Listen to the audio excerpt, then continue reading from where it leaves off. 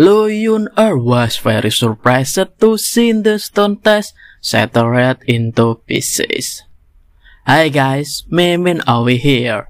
In this video, Memin will review Manhua I Can Devour Everything chapter 22. The destructions of the test stones made Lo Yun-er even more curious about Anjing's identity. Although she had met him several times, Lo Yun-er still didn't know his name. Lo Yun-er then determines to find out what really happened, because she didn't want her junior brother's future to be delayed. On the other hand, Wuming and Handyman 21 were pending for chasing Anjing.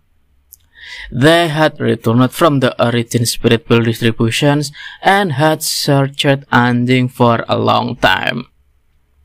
Because Elder felt that he had good qualifications, Wuming got 2 origin spirit pills, while the other disciples, most of them only received 1 pill. Wuming then intending to share the pill with Anjing, although Anjing felt that it was not good. The origin spirit pill was no longer useful to him. Even the earth spirit pill only had little effect on him. Only the highest level heavenly pill that had an effect on him, although the effect was still a little less than satisfactory.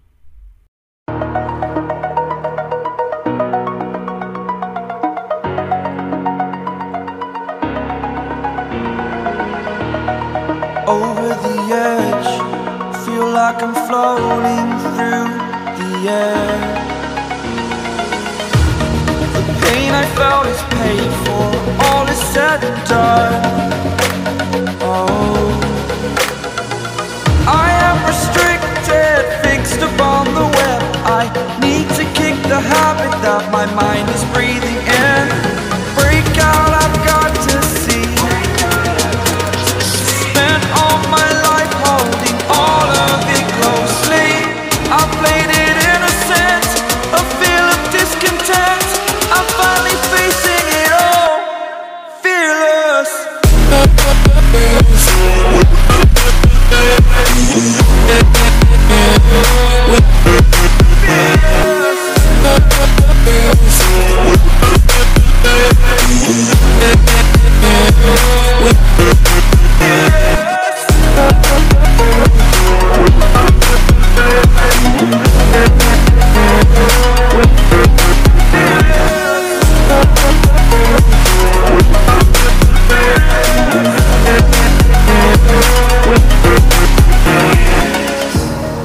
Burning the bridge that keeps us.